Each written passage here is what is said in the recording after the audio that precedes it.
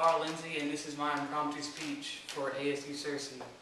Hi guys, my name is Carl, and I'm glad y'all came to hear me talk today because I've got some stuff to vent about. My little brother, who's 11 years old, still sleeps in my room. I'm just kind of tired of it, if you know what I mean.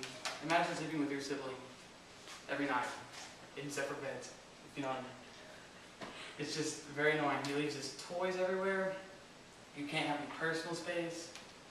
And I'm always stepping over just junk and clothing and all this stuff of his in my room. It's just always filthy.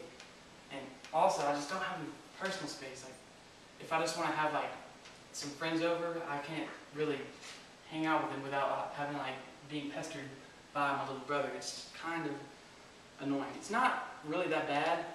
Like 80% of the time, it's not a problem at all. But the other 20%, it's just so unbearable. I sometimes just want to strangle him. It's just so annoying. But I wouldn't do that because he is my brother.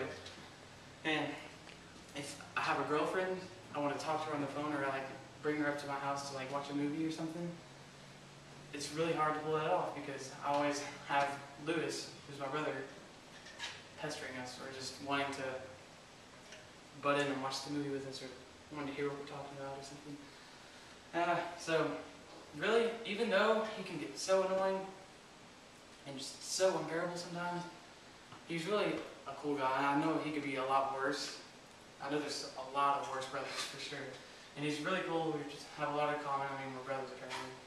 But just the fact that he still sleeps with me kind of is one of his low points for sure.